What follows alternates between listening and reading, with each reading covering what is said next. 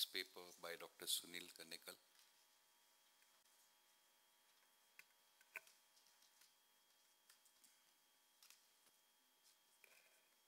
Good morning, everyone.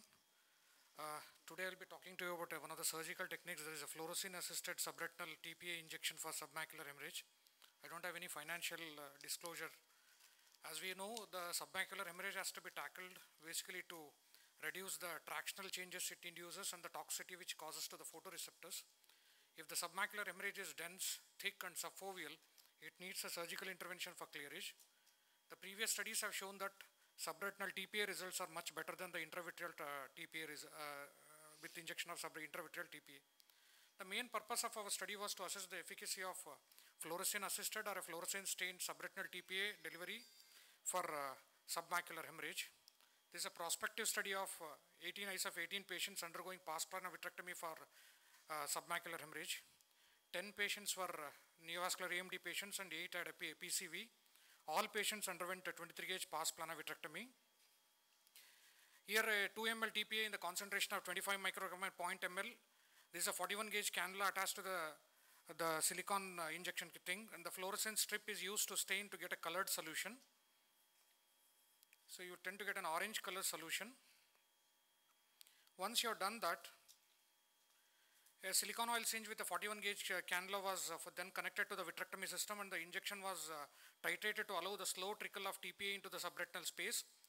tPA was delivered into the subretinal space until the adequate bleb is formed.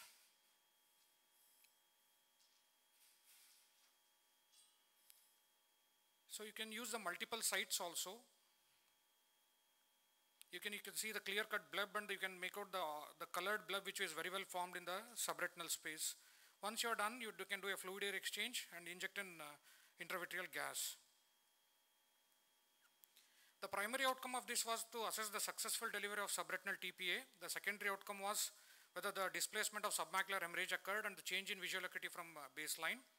The functional assessment was done with the help of microperimetry and ERG. We defined improvement of best corrected visual acuity as improvement of more than 2 lines on a ETDRS chart. The retinal sensitivity values was measured in mean plus or minus standard deviation. Snellen's acuity was converted to logmar and the statistical analysis was done. The mean age was 72 years plus or minus 9 years. Mean follow-up was around 463 days. There were equal male and female patients. None of the patients had a visual acuity better than 20 by 200. The best corrected visual acuity was hand motion in 40%, counting fingers in 40%, 20 by 400 in 20%. The average duration of submacular hemorrhage was 4.9 days. Some patients had systemic hypertension and very few had an anticoagulant therapy. 4 were treatment naive. 10 had a previous history of anti-VEGF therapy. 4 eyes had a focal laser plus anti-VEGF therapy. In all the eyes, we had a successful delivery of subretinal hemorrhage.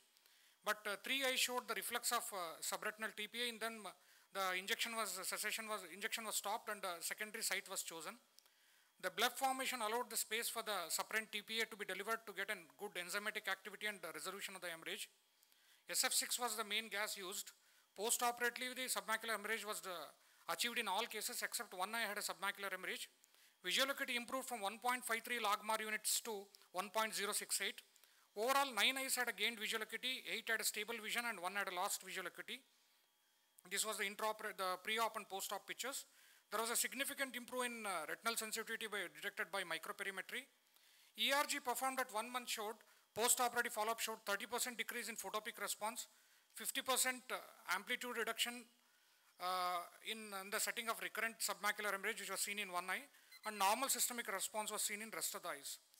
So the fluorescein sodium eliminated from the circulation occurs usually typically in 24 hours.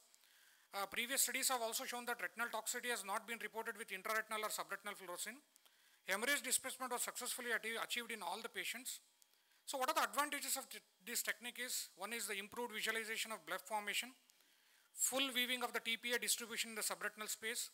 Fluorescein staining of the 41 gauge puncture site allows the re-entry into the same puncture site. The ability to weave the reflux tPA into the vitreous cavity allows to quickly leave that site and move to the next site. With the use of viscous fluid tubing and foot pedal control, the surgeon can inject this subretinal tPA in a controlled fashion without any need of an assistant. So in conclusion, this technique allowed us for an improved visualization of subretinal tPA delivery, not associated with a unique toxicity concern or intraoperative complications. Of course, our sample size was small, and we didn't have a much long-term follow-up. With this, I would like to conclude my paper. Thank you. That was a nice paper.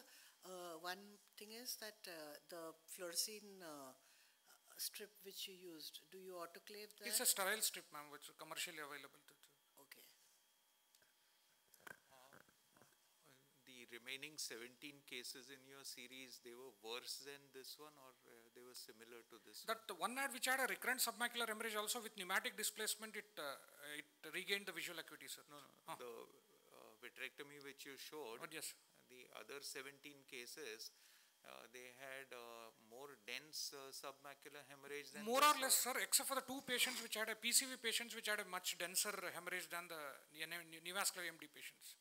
Because the vitrectomy which you showed, at least I would have just done a pneumatic displacement. But it was a very thick, dense hemorrhage, sir. That was we thought of going ahead with the surgical procedure.